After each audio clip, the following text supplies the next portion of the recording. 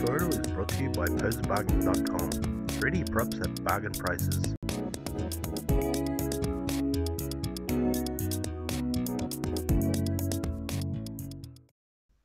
In this tutorial, I'm going to show you a way of blocking out a rough design for your 3D model in a non-linear and unique way using a childish, blobby mesh as your base.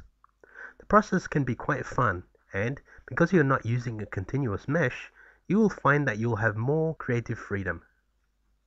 We start off in Zbrush, and as you can see, I've loaded up a funny blobby looking mesh that looks like a balloon animal.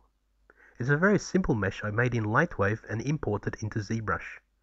But when you play with a model using this technique, you get this result. As you can see, this technique won't give you fine details for your model.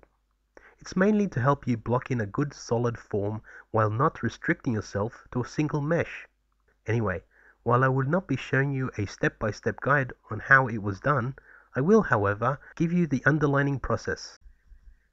But before you import your blobby OBJ mesh into Zbrush, it needs a little preparation.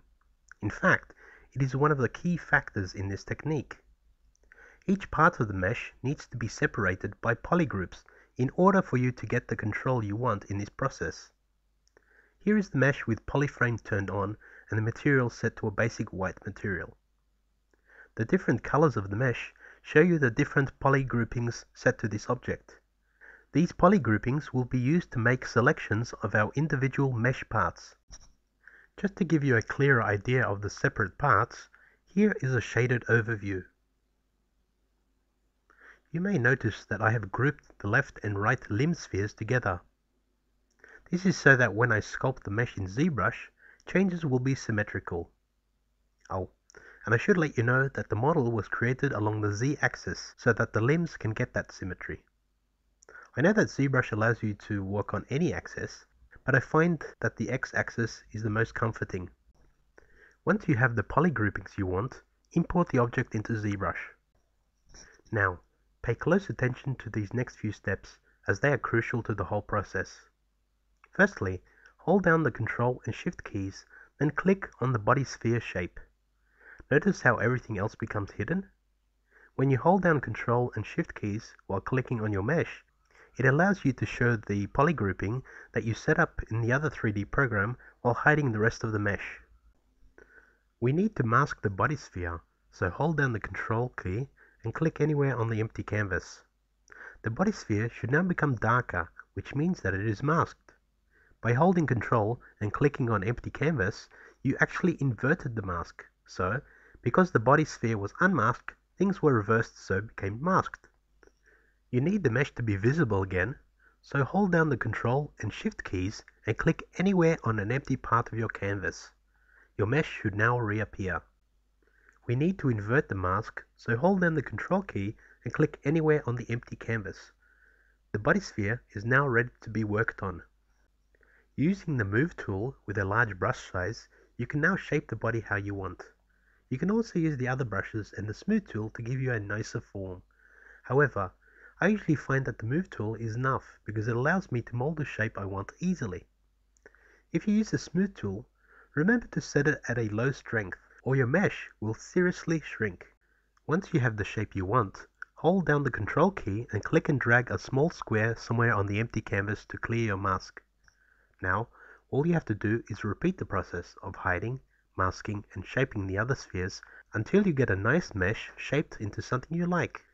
And here's the finished mesh. While it's not very detailed, it's enough to give you a solid form that's not restricted to one mesh. The background is a bit dark, so here's the mesh again before and after. Here is the blobby sphere mesh which I turned into a unified skin. As you can see, a lot of detail has gone, so unless you consider yourself a good sculptor, you might want to consider retopologizing the mesh instead so that you can have more control over the details of your object. This is a rough blobby head shape that I made in Lightwave just to test this technique out on something different. While it was difficult to get the eyes and lips to look halfway decent, I managed to end up with this result. And here's a unified version of the head mesh. Because there were a lot of sharp details, I had to set the mesh resolution really high when creating the unified mesh to get the edges more defined. However, even then, I still lost a lot of detail. Well, I hope you enjoyed this tutorial and found a new way of blocking out your model. But don't be restricted to just characters or animals. You can also use this technique to create landscapes. If you want to create a quick concept design scene, you will find that this technique is a useful one.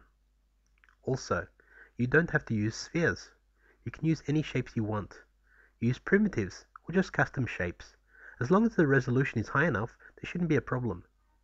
Finally, if you don't want to use polygroups to separate your individual meshes, you can import each mesh sphere as a subtool. This will save you from the masking and hiding technique that I've covered in this tutorial, but you would still have to spend time importing all the separate meshes as subtools, then merging them together as one subtool later. However, you should pick whichever way you feel most comfortable with. If you would like to try out the blob meshes for the animal shape and head, you can find them on the Poser Bargains website in the free section. I'd also love to see what you wonderful people can do with these meshes, so please feel free to post up some links to the result of your work using the comments section. Or feel free to post up a time-lapse or turntable video on YouTube to show the results of your work. And don't feel like you should restrict yourself to making dog shapes and human heads with the meshes provided. For example, here's the same blobby animal mesh which I made into some sort of rough, four-legged fantasy animal. And after a little subdividing and rough sculpting, I can get a nice solid animal form which I can use for the basis of a concept design. So, just be creative and surprise me. Let your imagination go wild. Anyway, you can look forward to many more quality tutorials in the future. Oh, and don't forget to visit poserbargains.com for some cheap 3D prop objects that are guaranteed to enhance your 3D artworks.